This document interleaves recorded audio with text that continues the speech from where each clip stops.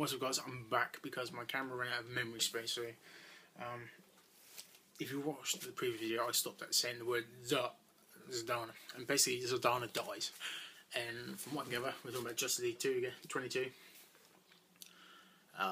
Basically, Justice League 22, Superman kills Dr. Light from the Justice League of America, and Justice League of America killed Zatanna, possibly from Justice League Dark.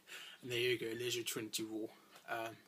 There's a bit in about Shazam and some shit as well. He's basically the catalyst, and I'm guessing he's the pure of heart. Probably not making much sense what I just said then, because you need to see video 1. Maybe it's a cliffhanger I left on purpose. Or maybe it just didn't have enough memory space. If you decide. But anyway, in a nutshell, Justice League 22, Trinity War, Part 1, pick it up. Simple. And Indestructible Hulk, issue 10. Front cover's okay. Not mad on it. It's quite good. I like Daredevil on it. It looks cool. Not keen on when he drew Hulk on it. But it's a good storyline. I like the Hulk books at the moment. Issue 10, I'm kind of waiting for the story to start. At the moment, they've all been little stories. And while the little stories have been good, all these little stories have only felt to serve the purpose of introducing characters or justifying Bruce Banner's role within S.H.I.E.L.D. or, you know, whatever. Where's the big story coming from? Little stories are great, but where's the big story? Pick it up. And then I also picked up Superior Spider-Man 13. This is the end of the story arc for Raft Island Breakout. And basically, I think the 3 issues are just basically put there so that Spider-Man could have Raft Island and go on to his next step of his master plan. It looks like he might be making an army at the end of this. And you know, and they come back to the revelation that Kurt Connors is Kurt Connors and not Lizard.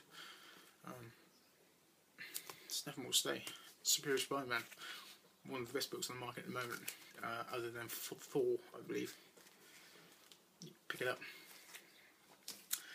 And then I picked up a variant edition of X-Men 1. Cool little sort of Abbey Road cover from Beatles.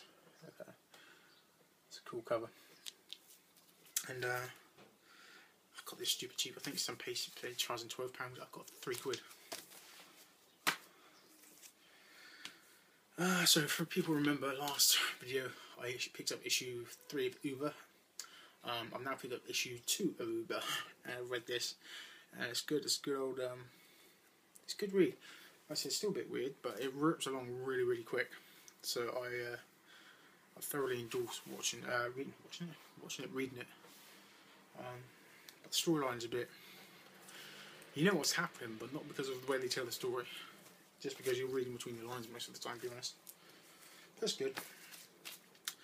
And speaking of Ultimate Comics, picked up the Ultimate Wolverine miniseries, and this is basically it's not an origin story. By your guys, noisy bastard. It's not an origin story of Wolverine, so to speak, and it's more of justifying Wolverine's place on the X-Men and basically handing the legacy down to his son, and that's basically it. It's basically just setting up to have a new Wolverine. So there's issue 1, issue 2, issue 3, and issue 4, and that's basically, yeah, it's basically sorry, I just want my face because I was so hot. It's just basically passing the reins over of Wolverine to his son, and that's good enough. It's a good storyline. But there's only one Wolverine, you know, and he's not it. He's an impersonator, and I accept it because it's an Ultimate Comics version. But they did this in the 616. No, naughty. And finally, I picked up a couple of books. Picked up 68 Jungle Gym, Part 4 of 4. I picked up Part 1 last week, so I'm just going to get 2 and 3, and then I can read that. and I put Avengers Secret Avengers 1. So I got Secret Avengers 2 last week in the mystery bag. So all in all, it was a good haul. Some good stuff there. Some good reads. Sorry for the 2-part video thing. I ran out of space on the old bloody camera doing a bloody idiot. So hopefully you've watched 1 first and not 2 second, because it's going to be a bit confusing for you. But hey-ho, that's it. I will be bringing in another video soon with all the Ultimate comics I picked up, and there's just loads.